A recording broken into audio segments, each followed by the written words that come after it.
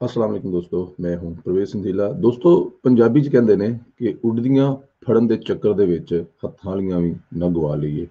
पाकिस्तानी हुकूमत मौजूदा और उससे पहले जो शरीफ ख़ानदान और दूसरे पाकिस्तानी सियासतदानों के असासे ढूंढने के लिए लंदन में मसरूफ़ थी।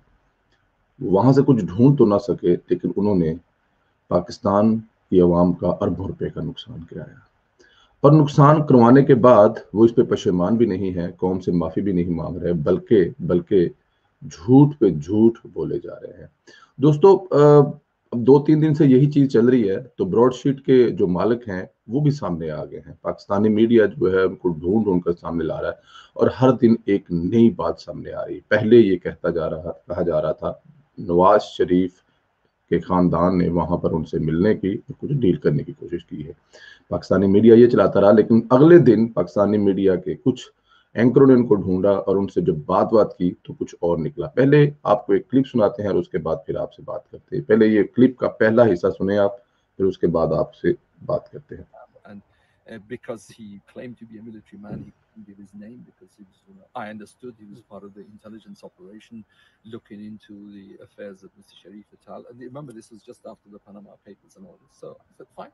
And then he produced those documents. And to my shock and horror, he suggested that, yes, a new contract would be given if they could have their cut. And I ended the conversation there. Nephew of Mr. Nawaz Sharif. अच्छा, ये जो इसका पहला हिस्सा है, इसमें ये कह रहा है कि वहां पे इसके पास एक आदमी आया जो किसी इंटेलिजेंस का बंदा लगता था। ये इसका कहना है कि वो किसी इंटेलिजेंस का बंदा था, किसी अदारे का बंदा था। वो आया और उसने कहा है कि जी, आप कोई कॉन्ट्रैक्ट जो है हम इसको दोबारा करते हैं कि आप दोबारा स्टार्ट करो। जो मुशर्रफ दौर में एक दफा बैठ गया था, उसके बाद फिर बैठ गया था, आप उसको करो। लेकिन पॉइंट ये है कि कट हमारा हिस्सा इसमें हमें कितना मिलेगा। पाकिस्तान की खिदमत कैसे की जा रही है, ये गैर मुल्कियों की जुबानी सुने कि वो आदमी कह रहा है कि हम आपको ये कॉन्ट्रैक्ट देते हैं, पाकिस्तान को क्या मिलेगा या नहीं मिलेगा, आपको इतने पैसे मिल जाएंगे, उसमें से हमारा हिस्सा क्या होगा। एग्जाम्पल, 50 रुपए में हम डन करते हैं, अब 50 रुपए आपको मिल जाएंगे, पाकिस्तान को उसके बदले कुछ मिले या ना मिले, लेकिन आप हमें क्या देंगे, 15 देंगे, हमें 10 देंगे। ये है पाकिस्तान की खिदमत जो की जा रही है। अब इसमें नवाज शरीफ को कैसे इन्वॉल्व किया जा रहा है, ये अगला हिस्सा सुने आप।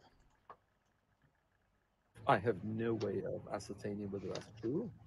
The credentials he offered was his photograph sitting in a private residence with Mr. Sharif, and he made one telephone call in front of myself and a colleague of mine to Mr. Sharif.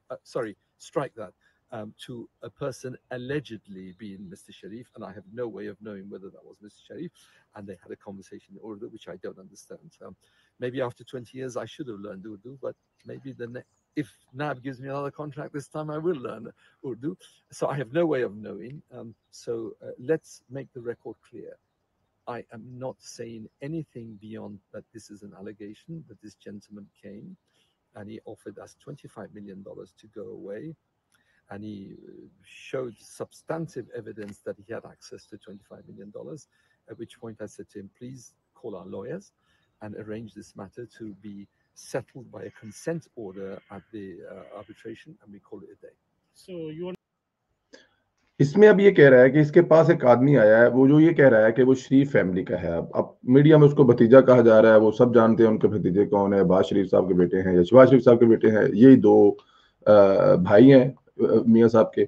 और वो कह रहा है कि उन्होंने वहां बैठकर call की है और अपनी तरफ से बताने की ये कोशिश की है कि नवाज शरीफ साहब को कॉल की, और उर्दू में बात कर रहा है जिसको वो बिल्कुल कंफर्म नहीं कर रहा है, ना वो जानते हैं ना कुछ ऐसा है। मैं इस पे बिल्कुल, उन्होंने कहा अपना रिकॉर्ड ठीक कर ले, मुझे कोई कुछ अंदाजा नहीं है। और वो जो अपना नाम बता रहा है, इस नाम का कोई भतीजा मियां साहब का हो सकता ही नहीं है। अब डार बता रहा है वो बंदा, नाम जो अपना बता रहा है, जो वहां पे गया है, और वो एफिशिएंसियां दिखा रहा है, और इस बात का सबूत क्या दिया है कि वो नवाज शरीफ फैमिली से आया है। एक नवाज शरीफ के साथ तस्वीरें तो मेरी भी नवाज शरीफ साहब के साथ हैं, क्या मैं भी नवाज शरीफ का भतीजा हो जाएंगे।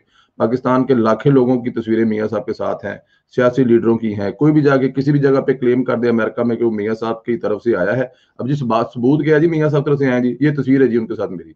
यार देखें, बात सुने, पाकिस्तानी मीडिया वाले जो है ना, कसम खुदा की, पाकिस्तानी मीडिया ਨੂੰ ਨਾ ਥਾਣੇ ਲਿਜਾ ਕੇ ਨਾ ਪਾਕਿਸਤਾਨੀ ਤੇ ਇੱਕ ਦਿਨ ਲਈ ਛੱਡ ਦਿਓ, ਅਗਲੇ ਦਿਨ ਅੱਲਾ ਦੇ ਹੁਕਮ ਨਾਲ ਤੁਹਾਨੂੰ ਮੁਸੀਬਤਾਂ ਲੱਭਣਗੇ।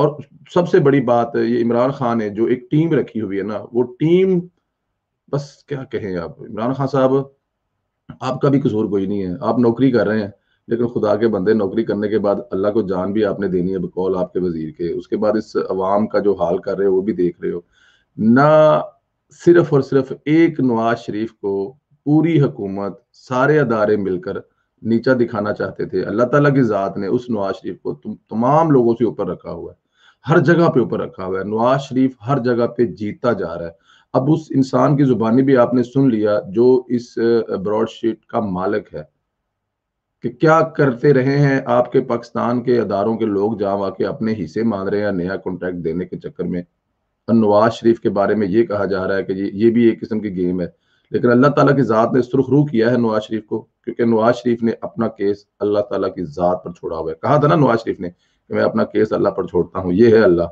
کیسے کیسے رنگ میں سامنے آ رہا ہے خدا میرا، کیسے کیسے لوگوں کی شکل میں آ رہا ہے خدا میرا۔ سلامت رہے دوستو، انشاءاللہ آپ لوگوں سے ایک دوسری ویڈیو ملاقات ہوگی، خدا